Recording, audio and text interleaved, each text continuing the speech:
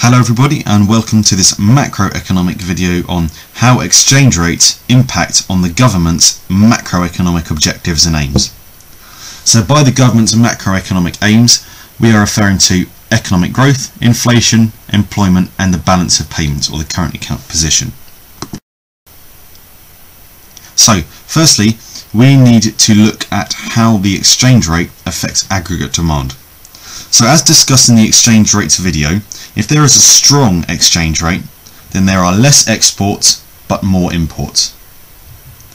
And this means that aggregate demand will decrease. And this is because in our bracketed section of our aggregate demand formula, we obviously have exports minus imports. So let's say originally our exports were at 10 and our imports were at 3. So therefore the overall number we get from those brackets is 7. But now let's say our exchange rate increases in strength, it appreciates. So therefore exports will fall but imports will rise. So now our export number is 7 and our import number is 5. So therefore now the overall number we're getting from that bracketed part of the formula is 2. So therefore we've experienced a fall in that bracketed section from 7 to 2. So therefore overall that number decreases, so therefore aggregate demand will decrease. However, if there is a weak exchange rate, as explained in the exchange rate video, there will be more exports and less imports. So let's say that this time our original export number was 15 and our original import number was 12. So therefore the overall number we're getting from those brackets is 3. But now our exchange rate depreciates, it becomes weaker, so therefore exports will rise and imports will fall. So now our new export number has gone up to 17 and our new import number has fallen to 10. So therefore now the overall number we're getting from those brackets is 7. It's gone up by 4, from 3 to 7. So therefore that means that number, that part of our aggregate demand formula has increased, so therefore aggregate demand will increase. So, how does our exchange rate actually impact on those economic aims then? So if we have a strong exchange rate, as I just explained, there will be lower aggregate demand. And this means that our aggregate demand curve will shift left.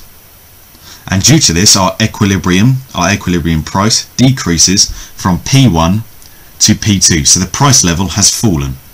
So that means there's lower inflation because the price level isn't rising and inflation is a sustained rise in price. So therefore, as the price level has fallen, there is lower inflation. Also though, because of an exchange rate and aggregate demand falling, output has decreased from Q1 to Q2 along our x-axis. So therefore this means that because of this exchange rate, this strong exchange rate, there is lower economic growth because productivity and output levels are falling. However, if there is lower economic growth, so lower production, that means there is a lower demand for labour. That means firms aren't selling as much, so therefore they're not making as much profit, so they can't invest as much in human capital.